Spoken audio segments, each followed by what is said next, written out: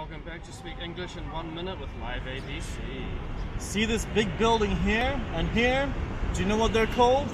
This is Taipei Arena and it is next to Taipei Stadium. They're both big buildings, so what is the difference? Well, they're both pretty similar, but a stadium is usually bigger and will host bigger events like big sports events, like a baseball game.